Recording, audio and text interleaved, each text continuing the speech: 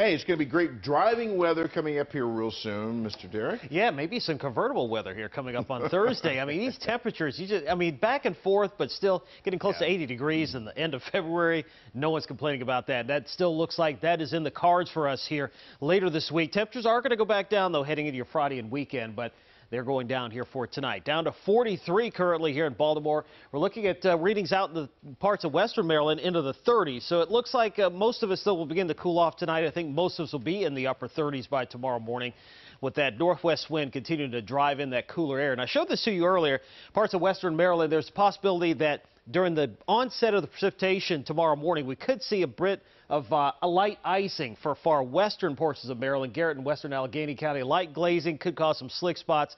That's from 4 to 11 a.m., but it looks like as this begins pushing into our area, it will be rain for us. Notice here through Wednesday morning, skies mostly cloudy, so I do think the first part of the morning commute will be dry. But then as this rain starts pressing into the region here by mid to late morning into the early afternoon, we'll have to contend with that. Warm front, though, will be pushing through the area, so once it pushes north of the region, the rain should go with it, and it'll just be cloudy for the rest of the afternoon.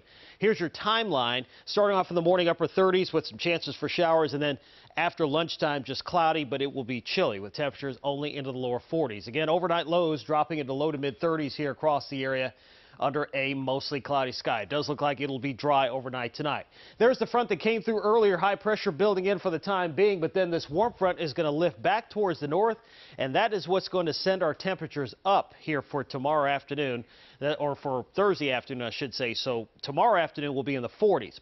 Thursday afternoon, we're going to be well into the 70s. Again, 78 is the record high at BWI Thurgood Marshall. Last set back in 1874, so there's a good chance we tie this record here on Thursday with gusty southwesterly winds. Other areas will easily see temperatures getting into the upper 70s to around 80 degrees. So near record high temperatures expected for your Thursday. Here's your 7-day forecast.